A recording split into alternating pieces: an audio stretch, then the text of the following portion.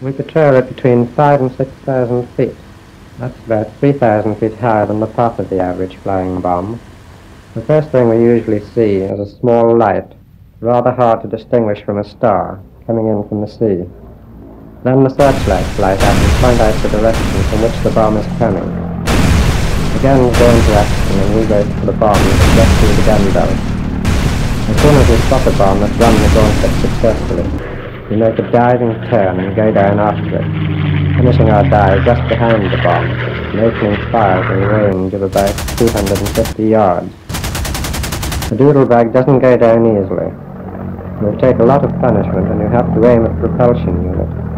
That's the long stovepipe, as we call it, on the tail. If your range and aim are dead on, you can see pieces flying off the stovepipe. The big white flame at the end goes out and down goes the bomb.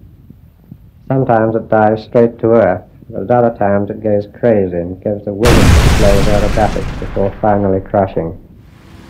Sometimes the bomb explodes in mid-air, and the flash is so blinding that you can't see a thing for about 10 seconds.